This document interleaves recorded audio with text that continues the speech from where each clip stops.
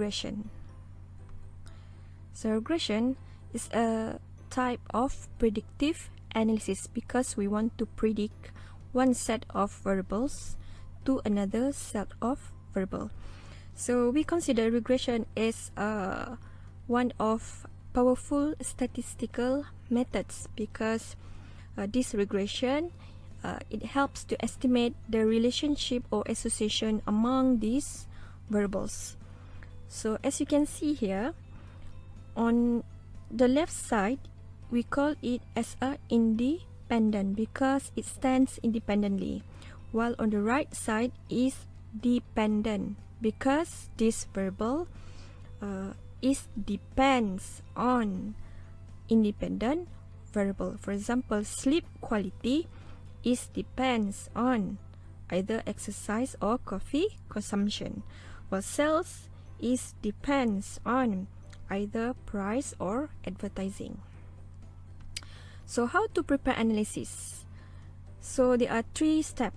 First of all, we need to prepare trend line and scatter plot chart because this trend line and scatter plot summarize the trend of data, whether it move upward or downward.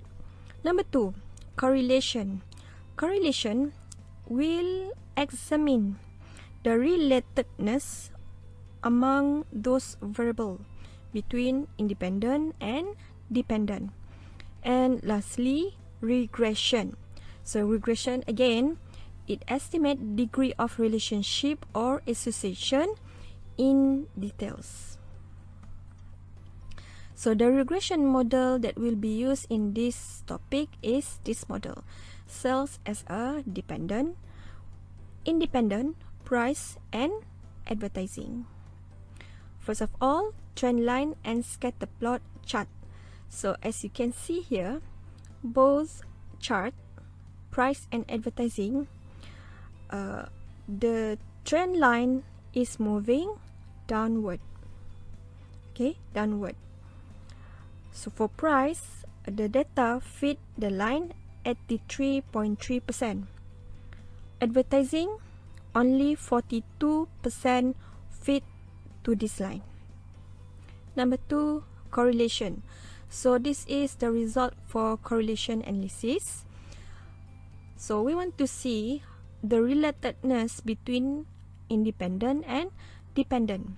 So for advertising and sales, the result is negative 0.65, means that advertising is negatively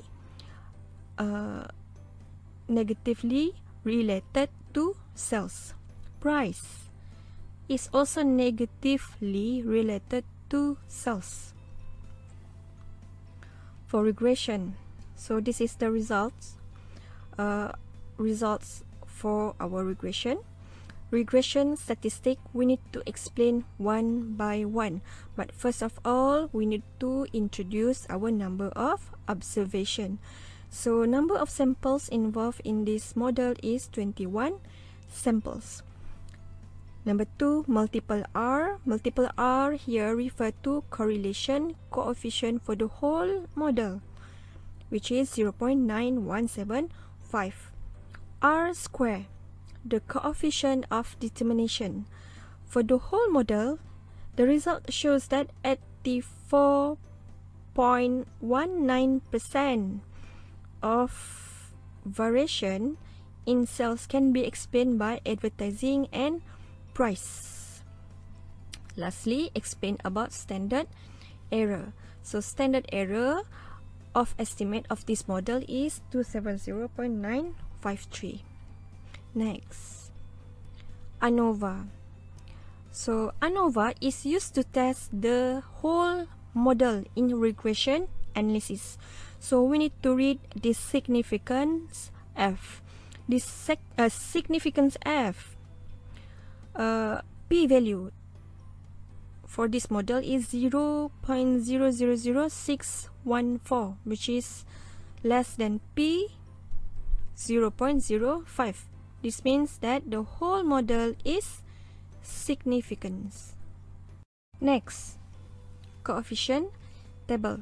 So in this coefficient table, we will read p-value and coefficient value. Firstly, coefficient value.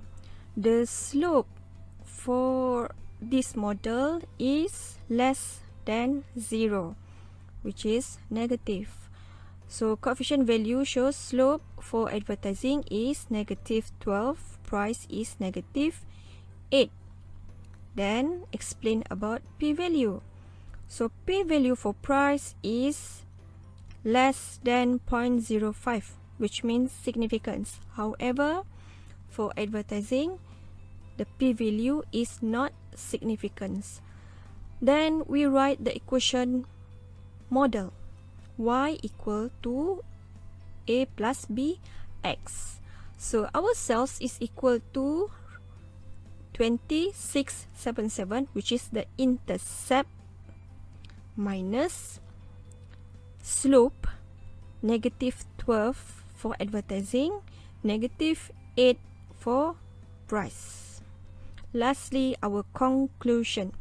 The advertising and price is not a significant variable in increasing sales. This can be seen from the trend line and scatter plot chart. Both chart and trend line shows the trend are decrease. The increase in price will decrease the sales, while higher spending in advertising will not increase in sales.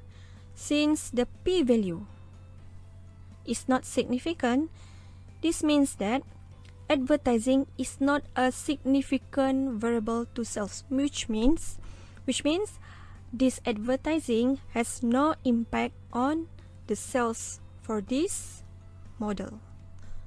That's all, and thank you.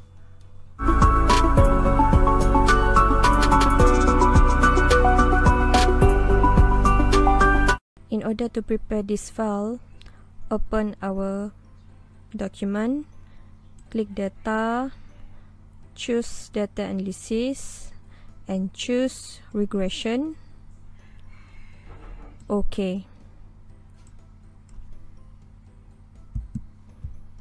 For Y range, sales is our Y range. Shift Control arrow down. For X range, select advertising and price. Shift Control arrow down. Tick labels. Output range.